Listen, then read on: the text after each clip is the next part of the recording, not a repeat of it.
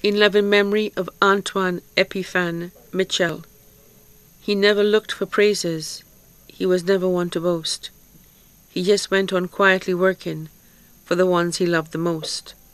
His dreams were seldom spoken, his wants were very few, and most of the time his worries went unspoken too.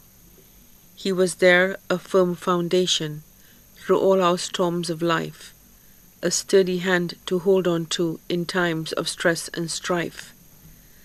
A true dad we could turn to when times were good or bad. One of our greatest blessings, the man that we call Dad.